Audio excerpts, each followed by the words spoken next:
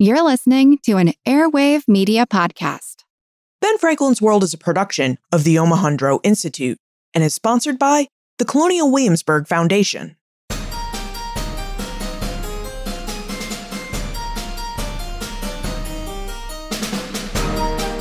Hello, and welcome to episode 314 of Ben Franklin's World, the podcast dedicated to helping you learn more about how the people and events of our early American past have shaped the present-day world we live in. And I'm your host, Liz Covart. How do you picture everyday life for Native Americans in early America? Where do you see Native Americans living? What's around them? What kinds of buildings do they live in? What kinds of jobs and activities do you see them doing? Do any of the mental images that you've just created include images of Native Americans in early American cities and port towns? It turns out that it was actually quite common for early Americans to encounter Native Americans in the European port towns and cities that dotted early North America, especially those cities and port towns along the Atlantic seaboard of British North America. Colin Calloway, an award-winning historian and professor of history and Native American studies at Dartmouth College, joins us to investigate Native American experiences in early American cities with details from his book, The Chiefs Now in This City: Indians and the Urban Frontier in Early America. Now, during our conversation, Colin reveals why it's important to understand interactions and diplomatic relationships between Native American peoples and white Europeans and Americans, why Native Americans visited early American cities, and how Native Americans experienced early American city life and entertainments. But first, just as a reminder that this Thursday, October 28 at 6:30 p.m. Eastern, I'll be participating in a virtual program with the Historical Society of Pennsylvania. That program is called Inside Ben Franklin's World, a conversation with Liz Covart. Now, during this hour-long program, I'll speak with the Historical Society's own Anthony DiGiovanni about the life and times of Benjamin Franklin and about podcasting. So not only are we going to talk about history, we're also going to go for a behind-the-scenes tour of the work and ideas that go into this podcast. Plus, we'll be talking about some Pennsylvania history and connections between the information we explore in this podcast and the Historical Society of Pennsylvania's collections. We'll also leave plenty of time to answer your questions, too. Now, this is a ticketed event, and all funds raised will go to support the Historical Society of Pennsylvania. To learn more about this event, Inside Ben Franklin's World, and to get your tickets, visit benfranklinsworld.com/inside BFW. That's benfranklinsworld.com/inside BFW. I look forward to seeing you on Thursday. Okay, ready to investigate Native American experiences in early American cities? Allow me to introduce you to our guest historian.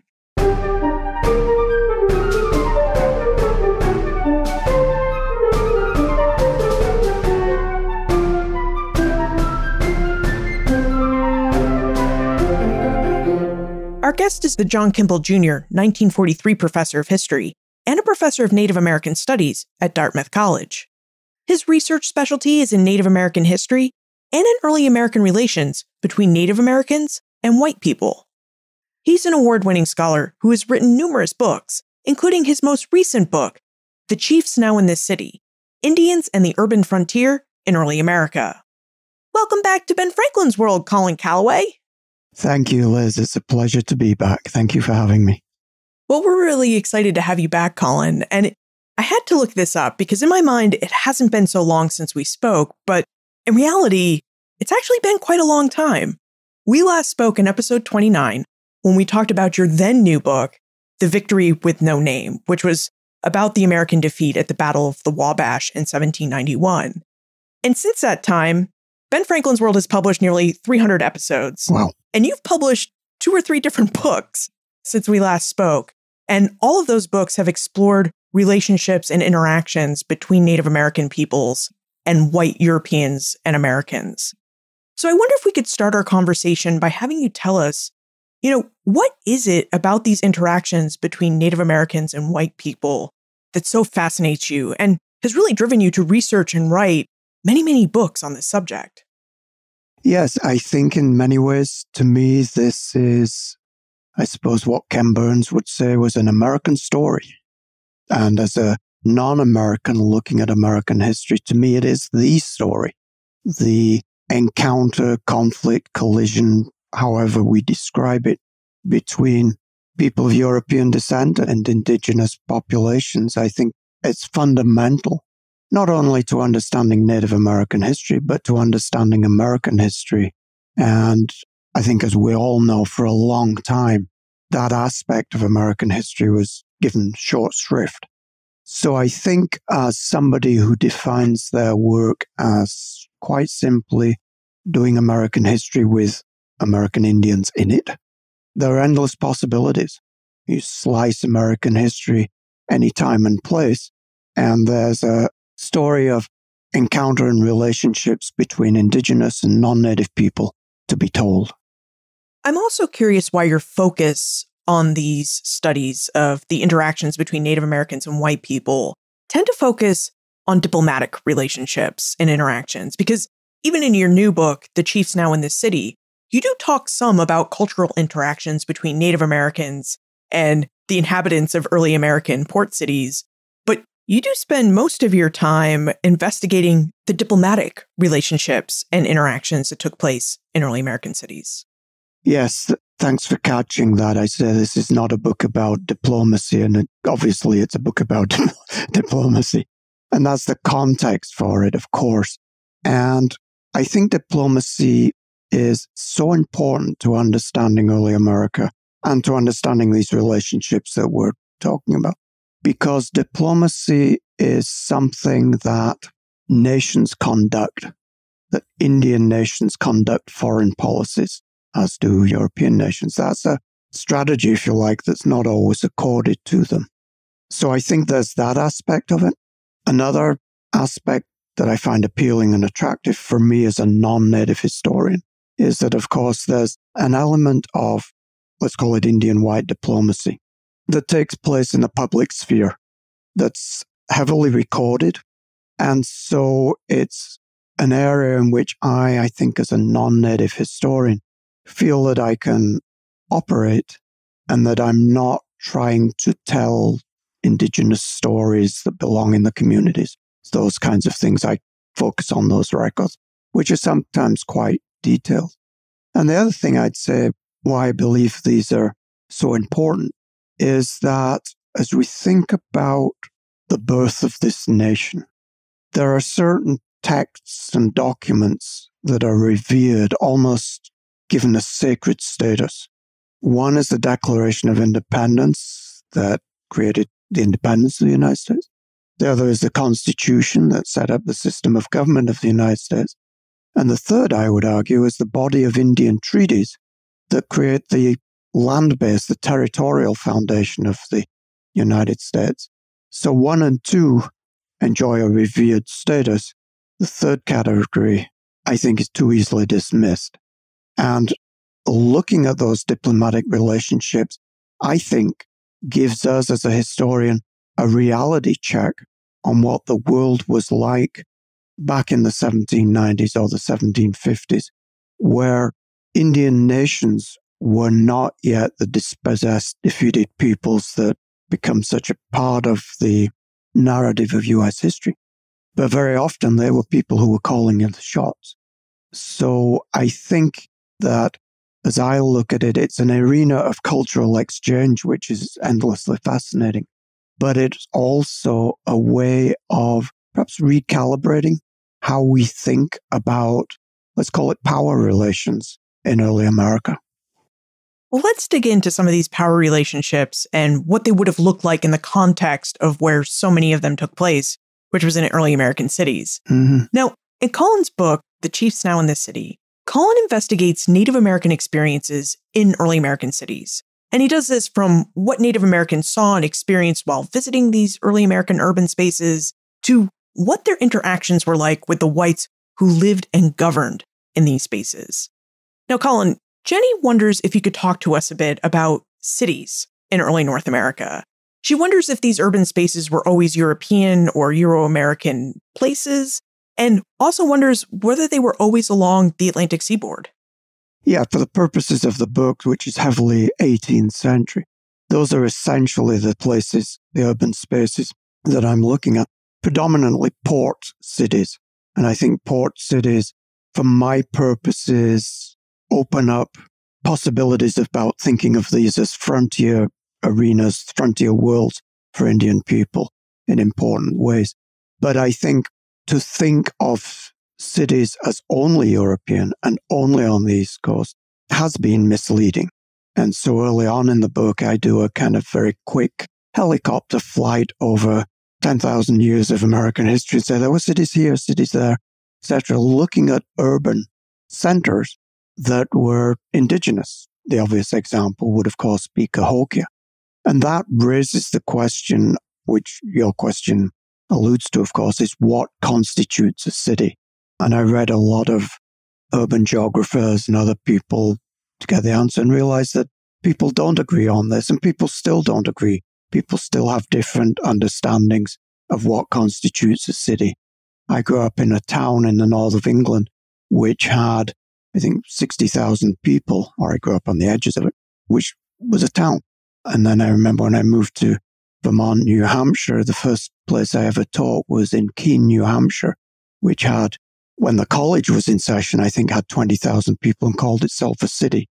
So even now there are those discrepancies. And I think when we think of cities with the infrastructures and the institutions that we associate with cities rather than simply with numbers of people. But I wanted to suggest just in terms of numbers of people, we're looking at those similar concentrations, because if you have a lot of people living in the same area, then that puts strains on environment. It requires social systems that function, etc., etc. You can't say that people are just primitive without effective social organizations if you've got 20,000 people living in one area. And there are plenty of examples of that. And I suppose even at this time frame that we're looking at, if you look at the Mandan Hidatsa villages on the Missouri River that Liz Fenn has written about recently, those are, I would say, indigenous cities. They don't look like Philadelphia or Boston, but they function as trade centers.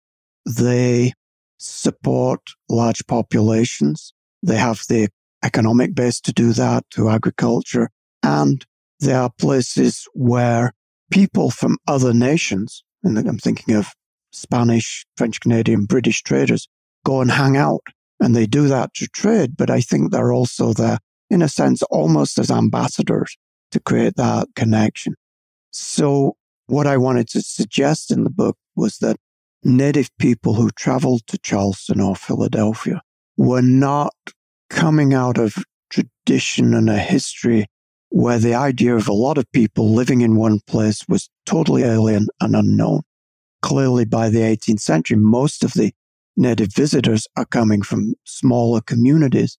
Nonetheless, these are functioning polities. I think that's the term that I would use. So Native Americans, it sounds like, were very familiar with urban-like spaces, places where lots of people were able to gather. But I wonder, what was the specific draw of early American white urban places for Native Americans? So I'm thinking of cities like Boston and Philadelphia and New York and Charleston. What was the draw of these white urban spaces for Native Americans? Well, I think there's a number of things. One is, of course, that they are centers of power. And going back to our thinking about the diplomacy of early America, people go to conduct that kind of business where the centers of power are. So Europeans will often go to key places in Indian country, and native leaders come to, Philadelphia, and do it very often. So there's that. And sometimes the Europeans want that. So you have colonial leaders in Philadelphia saying, you must come to Philadelphia because this is where the fire has been kindled and we want to encourage that. Other times, native people are coming so often that they're actually trying to discourage them. So, yeah, we'd like you to come, but give us plenty of notice. We don't want people just turning up. So there's the political and diplomatic dimension, of course. I think there's also the fact that Indian people come to cities to trade or in conducting diplomacy, not necessarily so much to create treaties where you're ceding land, but to create alliances which are the precondition for a trading relationship. I wouldn't dismiss the possibility of curiosity, that these are impressive centers, impressive communities for anybody in the 18th century, native or non. And so there's that sort of magnetism that will bring people to them. They can be places where native people go, not only, I think, to act out leadership roles, but perhaps to attain experience or to demonstrate their leadership role. And I think that in the new world of relationships that we're talking about, dealing with Europeans, dealing with colonists becomes a key dimension of leadership. And so going, if you like, to the heart of the beast and representing the tribal nation's interests in that place gives one credibility and status.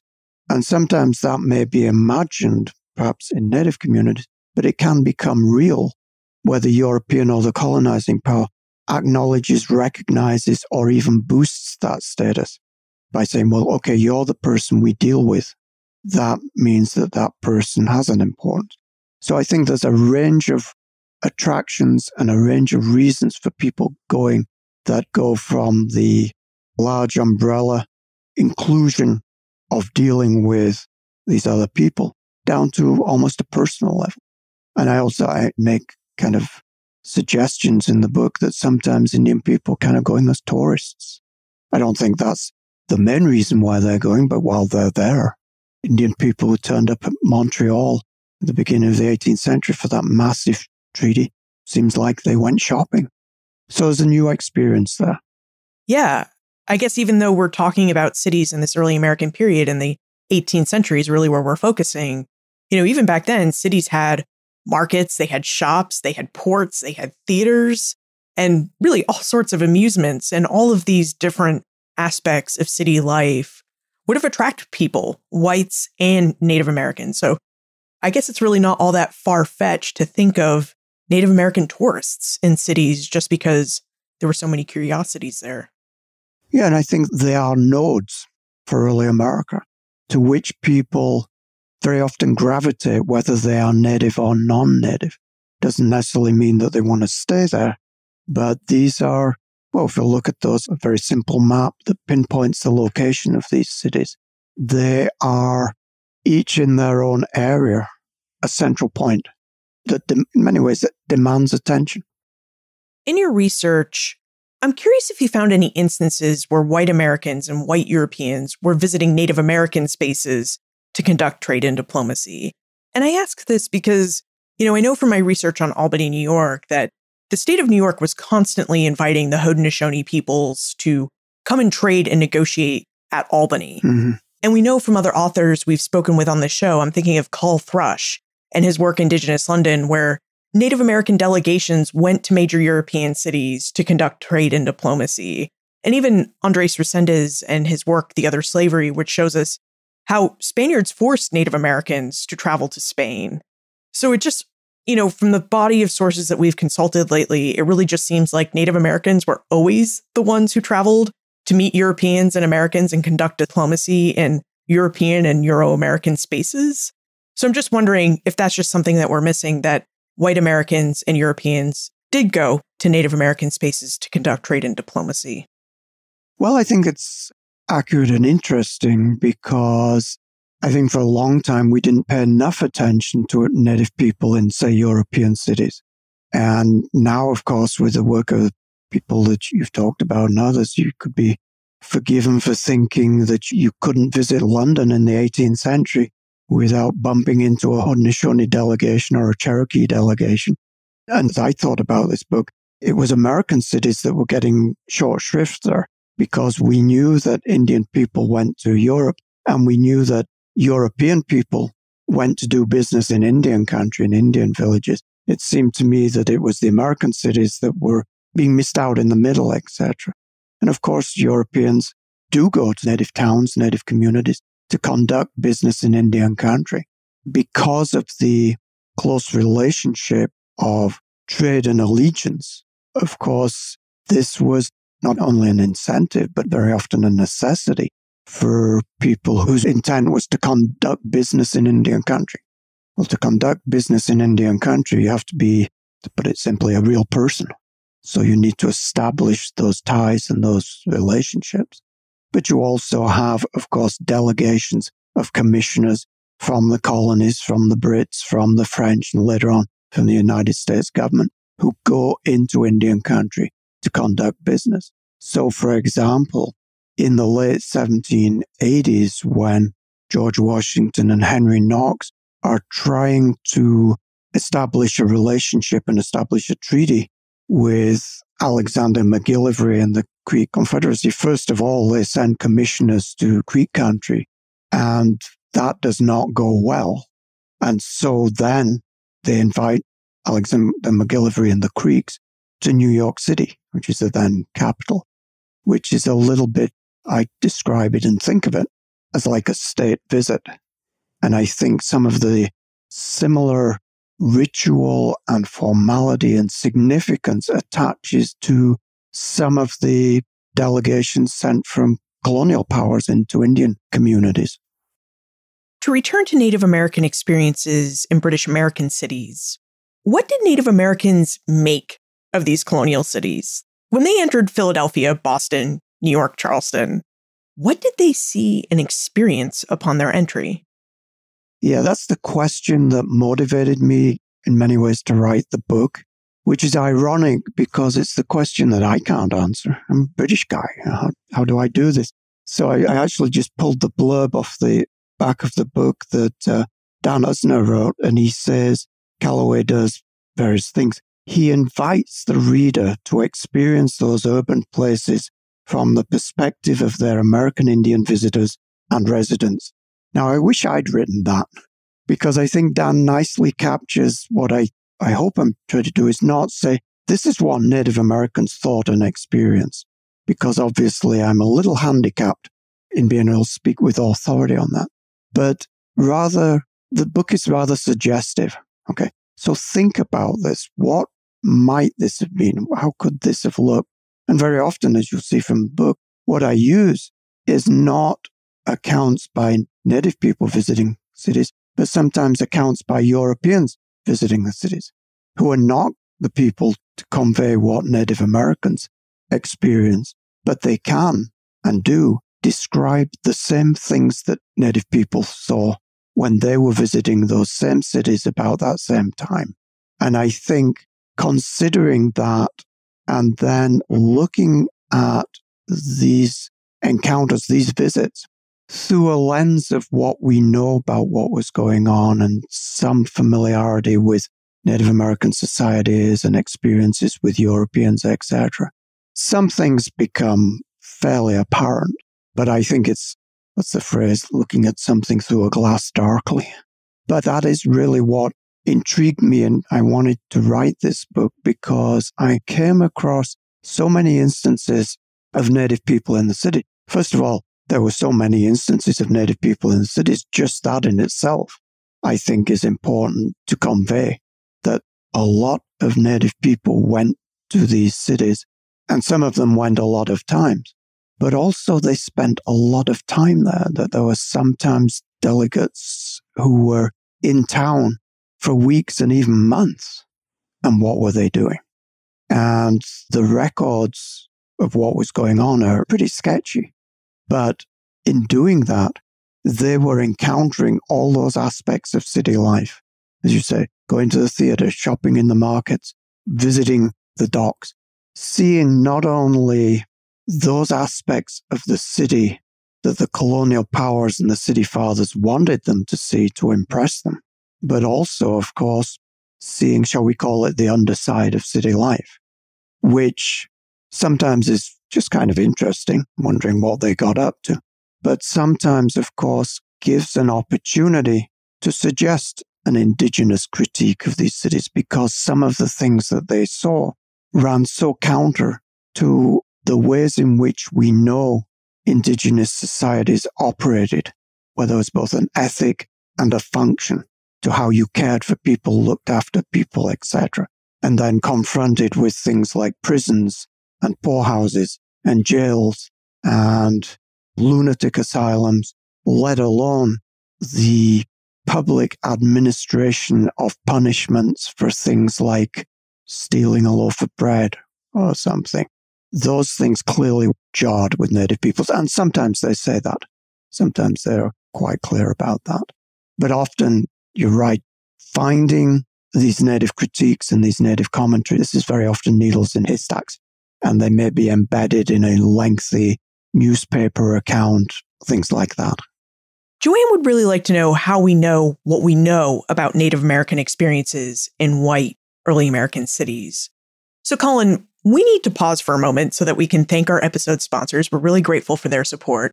But after we give our thanks, we'd like to have you talk to us a bit more about the historical record that we have when it comes to recounting Native American experiences in early American cities. Benjamin Franklin often used his Poor Richard's Almanac to provide useful advice to his readers, including advice about money and finances.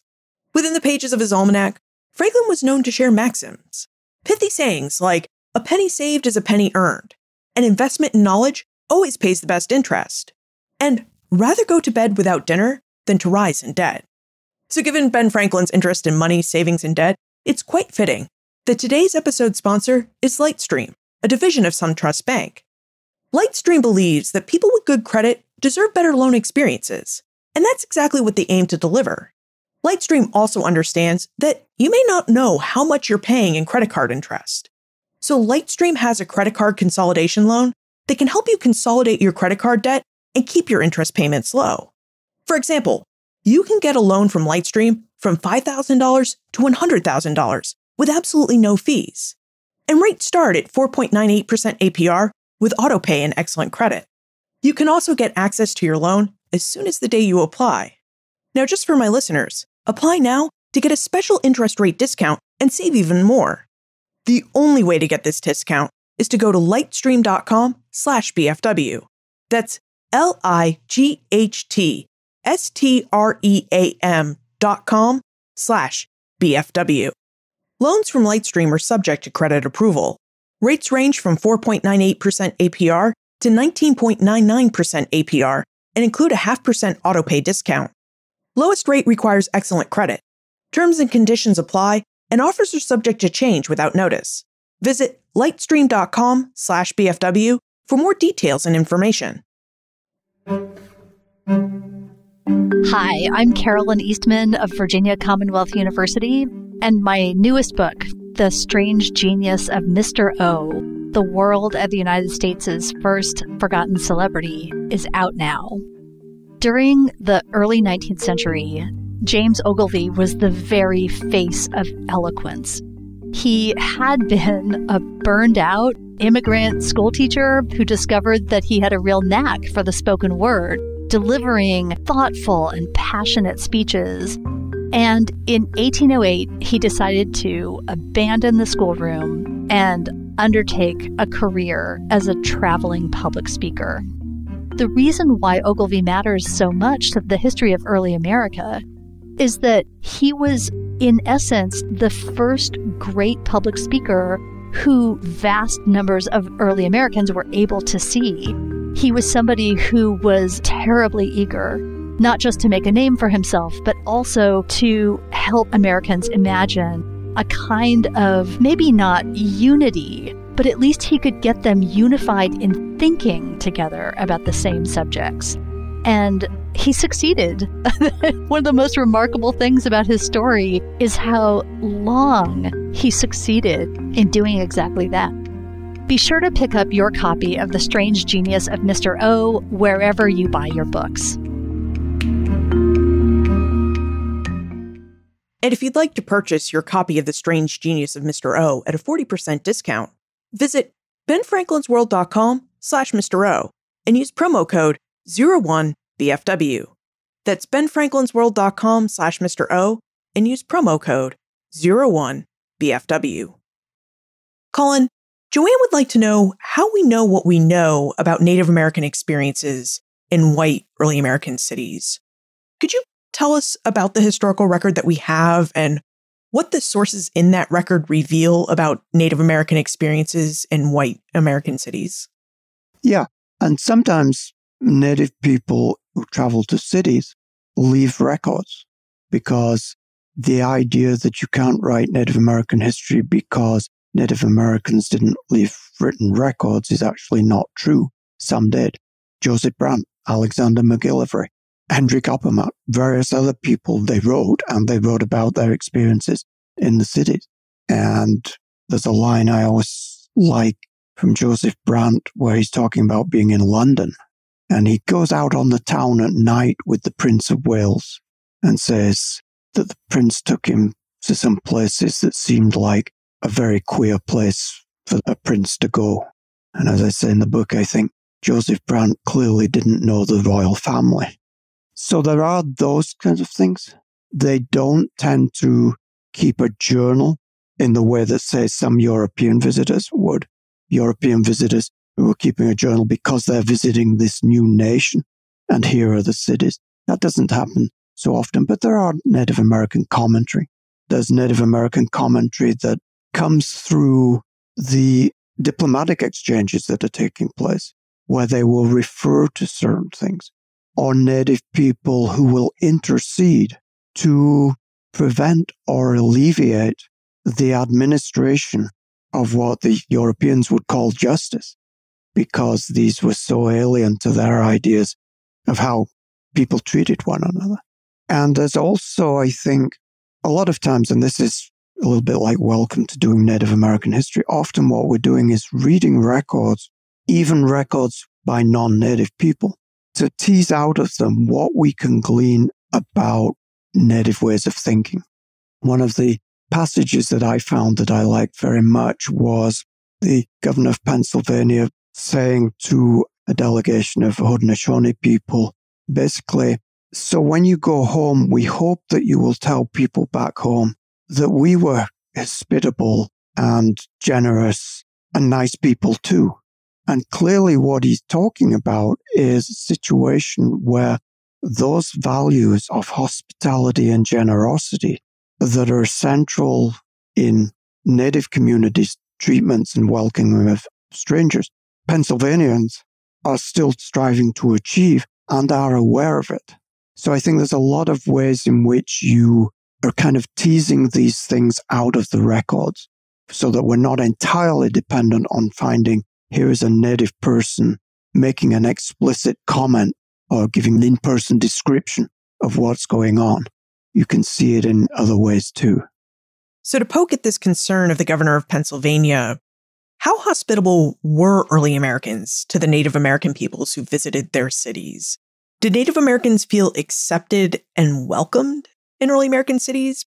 And I ask this in part because I've read a lot of the early Albany Common Council minutes, and there were some early ordinances that basically said Native Americans could not spend the night inside the city gates, that when night fell, Native Americans were to exit the city and camp outside. That's right. Was this pretty typical? Were all early American cities this hospitable to Native Americans?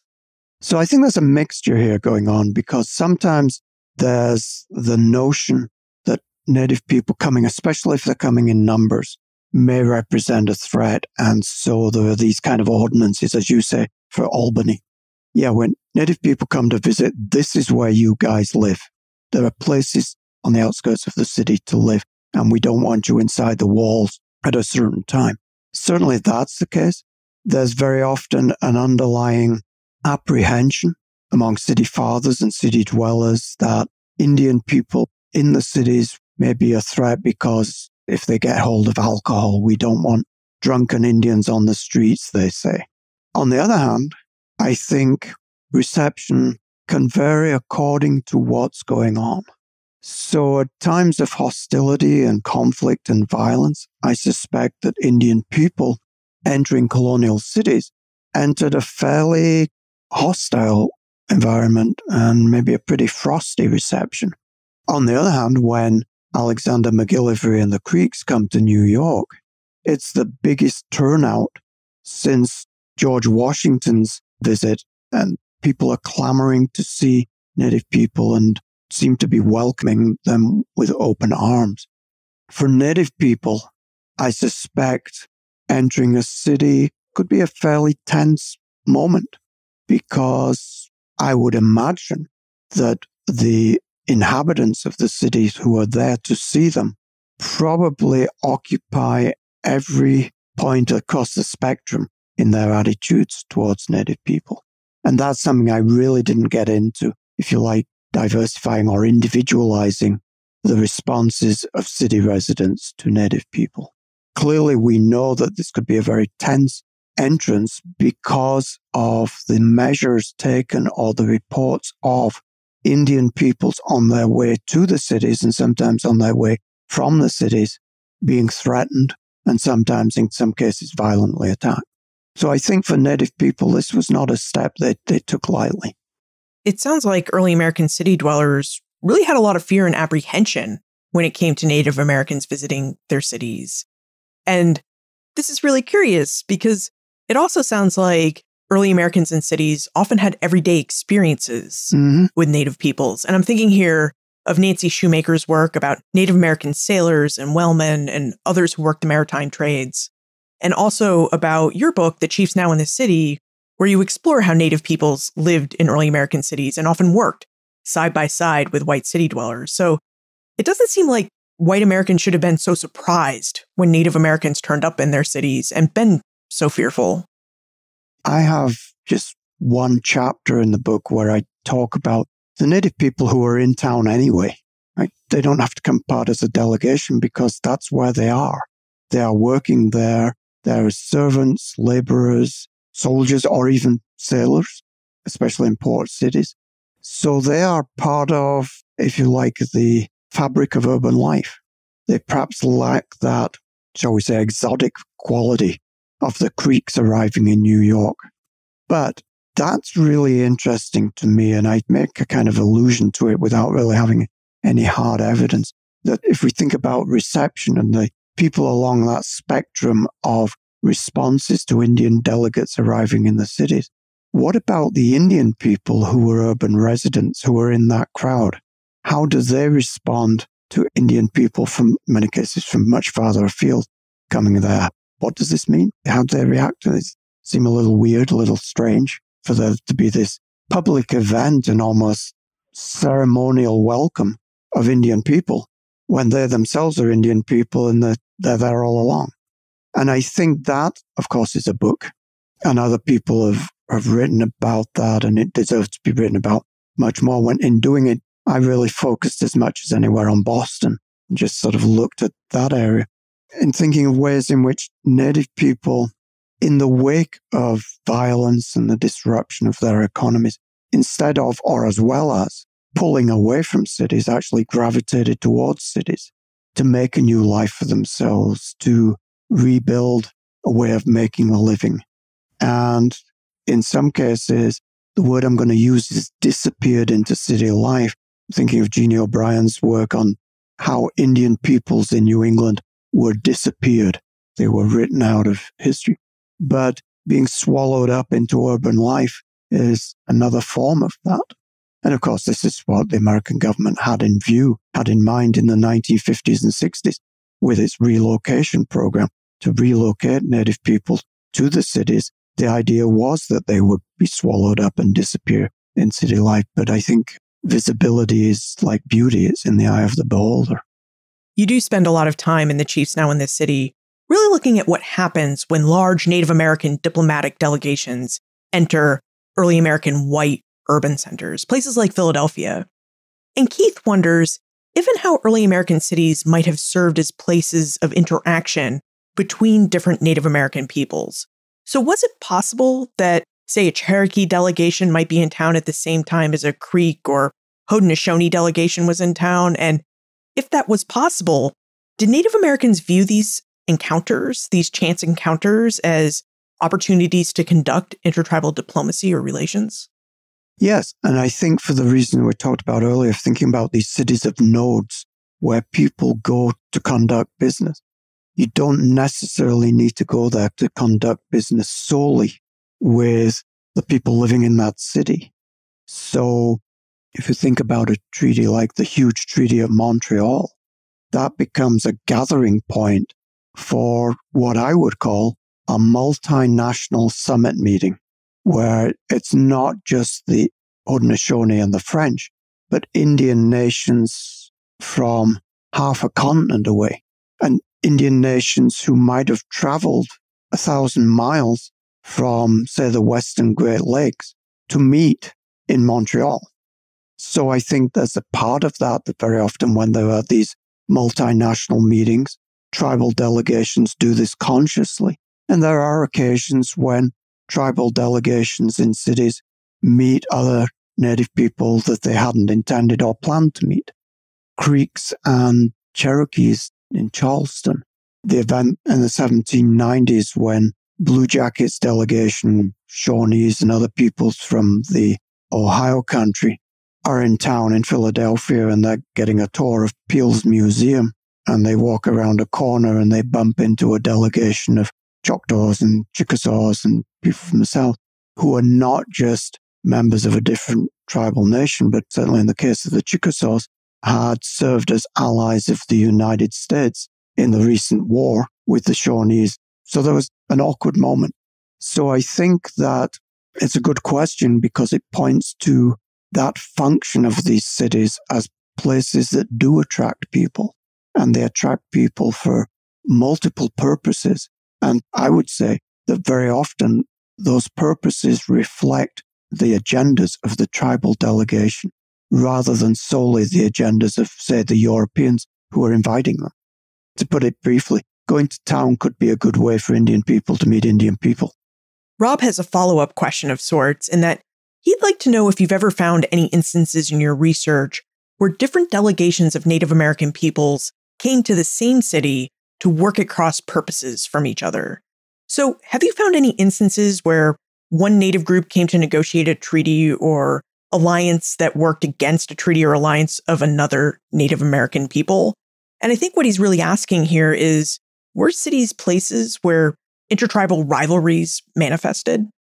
I suppose the example that I just gave is a little like that, although by that time both sets of delegations are in town to negotiate or reaffirm peace with the United States. So even in that case, I'd say sometimes the tribal delegations are coming for specific tribal purposes to renegotiate a specific treaty or the terms of a specific treaty. I'm thinking of Cherokees doing this, which puts them in that urban environment at a time when other tribal delegations are there who are not there for those purposes. I think there's that. The other thing I'd say, which is not to tap dance around Rob's question, which I think is a good question, but also to think of single tribal delegations or even single tribal people in cities where there are competing diplomacies, and the competing diplomacies are European. So I'm thinking of Joseph Brant visiting Philadelphia, and he turns down the opportunity to have dinner with George Washington and instead goes and has dinner with Robert Liston, the British ambassador. And I suppose this is maybe a better answer to your previous question, Liz. You go to Philadelphia and you get a twofer. You can deal with the American government or not, but you also get to deal with the British government. And in Brandt's case, he knew that dealing with the British ambassador would serve his purposes because the Americans would know about it, but it would also have reverberations in Canada, where he's got his own thing going on. So yeah, I think when I have set up early American cities, said, let's think about them as a frontier. And of course, one of the pitfalls of that is it conjures up a view of the frontier that we all struggle against as it having two sides. And it's actually more a zone in which different kinds of people for different purposes are rubbing shoulders and doing all that kind of thing. I think of the cities of like that, and they're like that for Indian people too. I should have pluralized it and said urban frontiers, where Indian people are not only encountering Europeans or white Americans, but they're also very often encountering other Indian people and sometimes rubbing up against them as well. It's really interesting to think about how these kind of diplomatic relationships and games between sovereign nations and sovereign people still happen in our own day, right? Where, say, the French and the Americans will meet in Geneva, Switzerland, to work out some sort of deal, but neither side, neither the French or the Americans are there to meet with the Swiss, or how an American ambassador might go, to the Netherlands, where he'll meet with someone from China who just happens to be there to conduct business in Amsterdam. So it's really just fascinating to think about the kinds of parallels between today and those 18th century encounters that you were just talking about, between Native American diplomatic delegations and others who also happen to be in early American cities. Yeah, or the other thing I often think about is state-to-state diplomacies going on, and meanwhile, Prince William and Kate come to the United States or Canada on a visit. So they are not necessarily charged with the conduct of diplomacy, but it has implications and it has reverberations and might actually have more visibility than other things that are going on. I'd like to talk a bit more about these state visits because you do spend a fair amount of time in your book, The Chiefs Now in This City, talking about how Native American delegations in the 1750s and even earlier into the 18th century were really viewed as powerful sovereign nations. And whites were eager to conduct diplomacy with them, both for the purposes of trade and for the purposes of safety and wartime diplomacy. But when I read your book, it seems that view of Native Americans as powerful sovereign nations that needed to be taken seriously and welcomed in early American cities with open arms, really changed as the United States emerged as an independent country. Could you talk to us about this change in treatment of Native Americans and why Americans had viewed them as powerful sovereign nations, and then by the late 1790s had really started to view them as, I think you put it, needy supplicant nations? Yes, I think I probably got pulled into writing this book, probably in the course of writing my last book on the Indian world of George Washington, because there was an awful lot of Indian business going on in Philadelphia in the 1790s, particularly the early part. And some of those delegations were the delegations I talked about, the corn planter delegation in Senecas, where they're in town for weeks and weeks. They spend, they have an exchange of speeches with George Washington, but they're in town a long time. And there are a lot of them. There's a passage that I like to cite where it's pointed out that George Washington has dinner. This would be dinner in the afternoon. In the course of 1 week, he has dinner on 4 different days with 4 different Indian delegations. And that's not because George Washington liked having Indians over for dinner. That's because he understood that these people mattered and that Indian power still mattered. And of course, one of the reasons why George Washington is meeting with Indian people in the early 90s is because he's just lost the only army that he has, and which we talked about last time I was on the show. The Indian Confederation in the Northwest destroyed the American army. Well, at the very least, the United States government has to engage in some pretty urgent diplomacy, if only to buy itself time, and if only to prevent the Iroquois throwing in with the now victorious Northwestern Confederacy. So there's a lot going on there, and I think that very busy period in Philadelphia's native diplomacy sort of hooked me. I really want to understand this. And then, of course, when that crisis passes, the war for the Northwest is won with the Treaty of Greenville.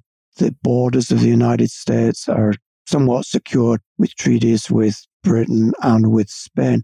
Then Indian power becomes less of an immediate threat.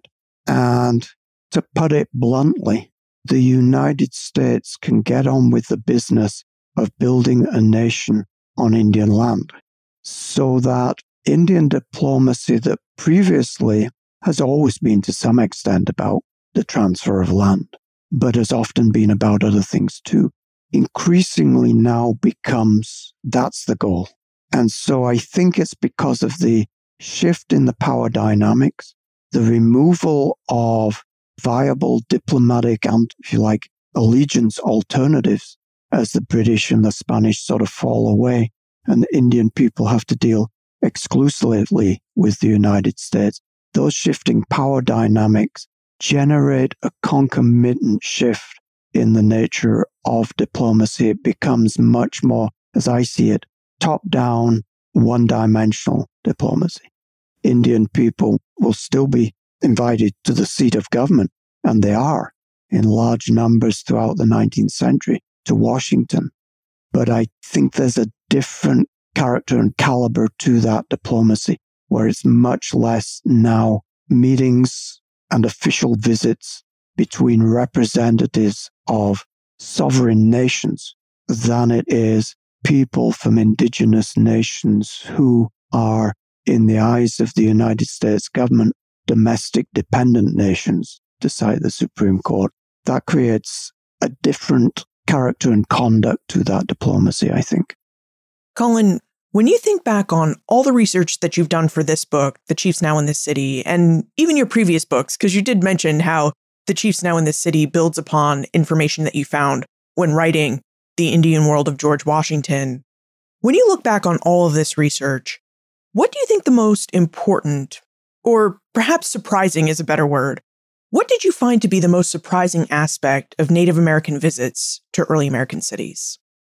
I think I'd say a couple of things. One is just volume. I think just the number of times that Native people visit American cities is important. Just recognizing that changes a lot about how we think, not necessarily only about Native Americans, but about the fabric of early American society and also what life was like in these cities. In terms of what I found surprising, I suppose, even though I knew a little bit about it because I was aware of the so-called 4 Indian kings in England going to the theatre and having to watch Macbeth on the stage, and that was how much information there was, and this may be distorted because I'm getting this from newspapers, etc., about Native American delegates going to the theatre and visiting the circus. These things almost are an exception to what I was saying earlier about having to look for needles in haystacks as you're working through the newspapers. Announcements that the Indian delegations in town will be at the theatre tonight. And it's a way of boosting ticket sales. If you want to see the Indian delegates in town, the place to see them is at the theatre tonight, where you can watch them watching the play or watching the circus. And the other side to that being what seems to be the willingness of Native people or the interest in Native people in doing that.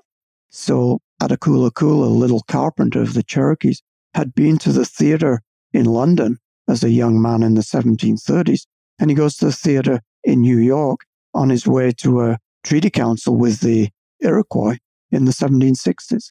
So I think there's a mileage there that I haven't really fully exploited, but to think of Indians in early America as theatre goers, what does that say?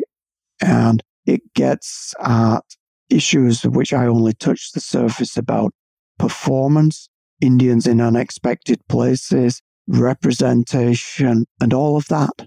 What happens and what does it mean when Little Turtle goes to the theatre and to the circus?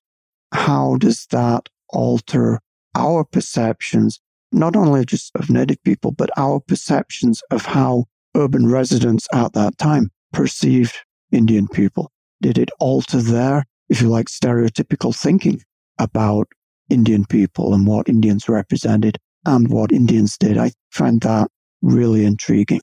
That subject alone, the theater and Native American attendance, sounds like a fascinating and very interesting book. Yeah, but not for me. That's okay. I really think somebody will write that book. But now we should move into the time warp.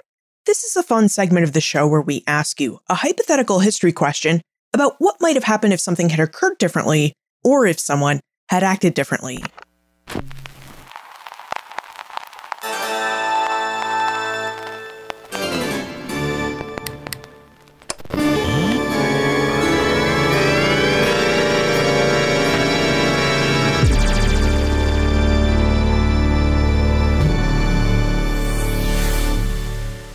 In your opinion, Colin, what might have happened if Native Americans hadn't been so willing to travel into European and Euro-American urban centers? How might the history of Native white diplomacy and interactions have been different? I always hate this question because when I look at Native American history, I always think not how things would have been differently, but things were they were, in large part because of Native American participation. So now I have to sort of back up and say, okay, extract that and think about it. But I can think of examples. For instance, the Great Peace of Montreal. That was not just Indian people meeting with some French guys, or the Treaty of Montreal, and coupled with the peace at Albany. Those Indian people who traveled to those cities reconfigured the kind of diplomatic map of North America. This charted in a new era of Haudenosaunee Iroquois foreign policy, but that had multiple repercussions throughout the continent and affected the course of North American history. And I think you could do a similar reading backwards from any number of these treaties if delegations had not traveled to Charleston or Philadelphia to make that treaty. How that might have been different. What was accomplished by doing that? Would it have just been the same to have gone into Indian country? Well, in trying to accomplish a multinational summit meeting, that would have been extremely difficult, but it happened in Montreal. Had Indian peoples not been willing to come to Philadelphia in the 1790s, would George Washington and the American government have been able to weather the crisis that the young republic faced in the first years of its existence after the Constitution? Because I think that military disaster, which left the United States essentially defenseless in 1791, was one of the major crises that was faced. How would that have played out had not Cornplanter, Red Jacket, and the various other people who came to the Philadelphia, and then from there to reach out, if you like, to the members of the Indian Confederacy? How would that have worked? And I think had things not occurred this way, then I think perhaps the frontier, and I apologize, I keep using the F word, but the frontier would perhaps have looked more like popular culture and some history books portray it as something that rigidly divided early America from Indian country. It would have looked more like that. It wouldn't have been completely that image, but I think it wasn't like that. And one of the reasons that it wasn't like that was because Indian people were coming to town. So that's not a single good answer, but it's a few answers as I sort of tap danced around your question. Now, Colin, you publish a lot of books. In fact, I'm really in awe of your productivity because it seems like every year or two you have a new book out. Do you have another book in the works that we can expect to see in the next year or two? Yes, I am. I'm working on what is proving to be the most difficult book that I've ever done, I think. The working title is Scotch-Irish Invasion of Indian Country. I earlier did a book on Highland Scots and American Indians, and Highland Scots is a good part of my family, more than half. So those I kind of thought of as, these were my people. This is not more of the same, and I don't feel the same affiliation to Scots-Irish. But one of the things that has struck me is that as a historian of Native American, we're constantly looking and trying to appreciate the diversity and variety in Native responses and different tribal backgrounds and experiences, etc. And we don't do the same thing with the non-Indian people, the settler colonists. Right? They're often just described as white or English. And in many cases, one thing they are not is English. They might be German, or very often, very heavily in large areas of borderland communities, they are Scotch-Irish or Scots-Irish, who are themselves a product of English colonialism and the interplay of forces in Scotland, Ireland, all of that kind of thing. But I've come across these people in so many situations, I thought I really want to pull this together, not as another kind of ethnic contribution study. I'm really interested in them as people who are repeatedly occupying these borderland situations where very often they feel that they are exploited, put in a dangerous situation, and left unsupported by a government that coddles Indian people. And in some cases, their response to that is to turn against the government, the Paxton Boys in 1763. It's too easy for me as a historian to dismiss whole groups of people as just Indian haters. What's going on here, and what can that tell us about not only experiences of these peoples, but the workings of colonialism and how people carve out situations for themselves on borderlands? And of course, as Scots-Irish people are moving, so Indian people are moving, so that you often get Scotch-Irish people meeting Delaware Lenape people, not once, but repeatedly over time on successive frontiers, to use that term again. So I've been floundering around with that during the pandemic. It's taking shape, but it may be a while, I think.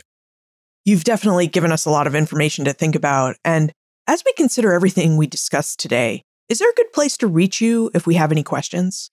You can send me an email, colin.calloway@dartmouth.edu. When people send me questions, I will always answer them. Colin Calloway, thank you for rejoining us and for taking us through Native American experiences in early American cities. It was really fascinating to think about what city life was really like in early America. Well, thank you very much, Liz, and thank you to everybody who sent in questions. It's been a pleasure. Taking the time to explore interactions and relationships between Native Americans and white Europeans and Americans can really help us better understand an important and key story of early America. Interactions between Native Americans and white settlers often involve stories of encounter, conflict, and collisions between Indigenous peoples and people of European descent. These relationships also help facilitate war and peace. Moreover, the interactions that took place between Native Americans and white Europeans and Americans offers us a large window through which we can view and understand the power dynamics of early America. In early America, Native American peoples were powerful. Often, they proved more powerful than colonial communities, imperial armies, and the Army of the new United States. The power Native Americans had over North American land and over who might control the North American continent is why Europeans and Americans often sought out Indigenous allies. Native Americans had the power to protect and disrupt European land claims and early American settlements, towns, and cities. This is why prior to 1800, European empires and the fledgling United States often invited Native American delegations to their cities and honored these delegations with parades, dinners, entertainments, and gifts. This was an acknowledgement and a respect for Indigenous power. Now, what we also need to remember about these official Indigenous delegations is that they did not always come to early American cities to conduct the trade and diplomacy early Americans wanted them to conduct. Instead, Native Americans often conducted trade and diplomacy largely on their own terms and for their own political and economic benefit. This is important to know.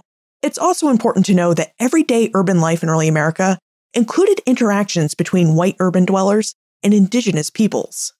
Knowing all of this information helps us better see and understand the cultural and political fabric of early American society. And it helps us better understand the everyday world that both Native Americans and white early Americans lived and experienced. You'll find more information about Colin, his book, The Chiefs Now in the City, plus notes and links for everything we talked about today. And we did talk about a lot of different books. You'll find all of this information on the show notes page, benfranklinsworld.com/314. Friends tell friends about their favorite podcasts. If you enjoy Ben Franklin's World, please tell your friends and family about it. This episode of Ben Franklin's World is supported by an American Rescue Plan grant to the Omohundro Institute from the National Endowment for the Humanities. Production assistance for this podcast comes from the Omohundro Institute's digital audio team: Joseph Edelman, Jessica Brabble, Martha Howard, and Holly White. Breakmaster Cylinder composed our custom theme music. This podcast is part of the Airwave Media Podcast Network. To discover and listen to their other podcasts, visit airwavemedia.com. Finally, what did you think of Colin's question? How does thinking about 18th century Indians as theatergoers change to or add to your view of Native Americans? And how do you think this idea might have impacted early Americans' perceptions and ideas about Native Americans? Let me know. Liz at benfranklinsworld.com. Ben Franklin's World is a production of the Omohundro Institute and is sponsored by the Colonial Williamsburg Foundation.